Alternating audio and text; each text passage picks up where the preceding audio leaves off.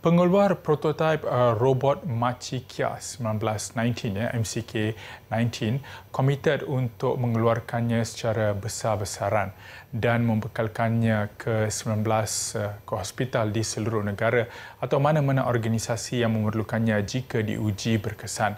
Ia terutama membantu dan memudahkan operasi petugas barisan hadapan penjagaan kesihatan dan memberikan hikmat kepada pesakit COVID-19. Namun bagaimanakah ia dapat menyenangkan kerja? Wartawan Miza Syafiza Muhammad Fuad ada butirannya. Prototipe robot MCK-19 adalah hasil kerjasama Universiti Teknologi Malaysia UTM dan DF Automation and Robotics Sdn Bhd DF. Menurut pengasasnya, Profesor Madya Dr. Yeong MCK-19 menggunakan Zalfa, robot komersial DF yang berupaya menampung berat sehingga 300 kg atas raknya.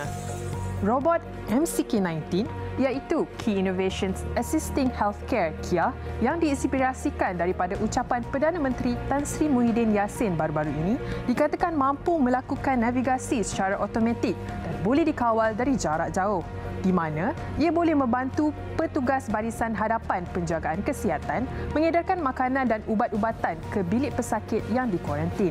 Tetapi tidak bagi kategori 1 dan 2 iaitu yang dikesan positif COVID-19 tetapi sihat atau bergejala ringan. Kebaikan robot ni yang paling pertama, Mak Cik Kiah ni adalah mengurangkan interaksi doktor-doktor ataupun frontliner dengan pesakit. Seperti contoh untuk menghantar makanan kepada pesakit ini.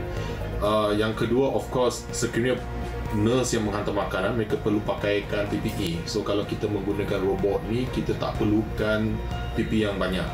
Dalam masa sekarang ni, actually as we know, it has a global storage of PPE. So robot ni memang dapat membantulah mengurangkan penggunaan PPE.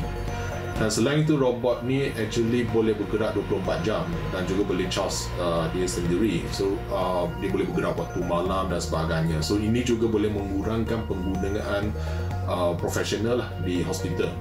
Tambahnya, robot MCK-19 boleh menyimpan data tersendiri, contohnya berapa jumlah makanan atau ubat-ubatan yang telah dihantar dalam jangka masa tertentu.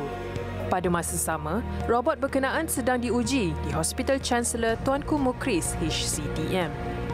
Kita memang harapkan robot-robot ini dapat membantu frontliner to face this COVID-19 because this is really an unsure situation. Ini adalah pada masa yang singkat lah. Sebagai contoh, bila kita hantar robot ke SCTM, kita mengambil masa kurang daripada 2 minggu. Dalam masa jangka yang panjang, kita harapkan kita boleh buat robot yang memang dedicated lah, sesuai untuk hospital.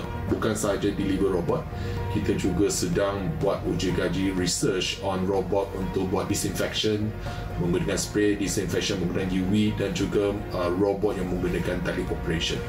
Beliau berkata, sekiranya robot tersebut selamat diuji kaji, DF Automation komited untuk mengeluarkannya secara besar-besaran. Miza Syafiza melaporkan.